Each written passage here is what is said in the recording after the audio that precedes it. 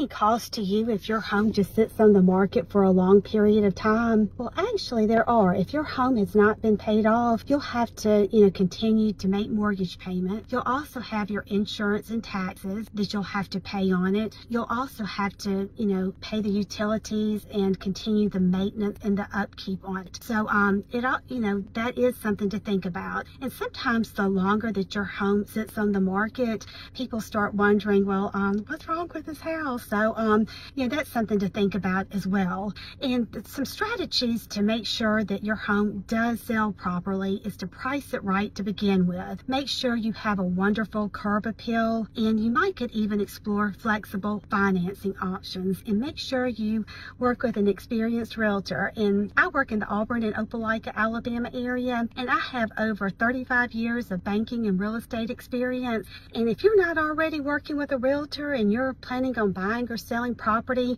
in this area, I would just be more than thrilled to help you. And I'm going to have more information on this topic on my website, which is auburnopelikarealestate.com, and I sure hope you'll check it out and follow me for more real estate advice.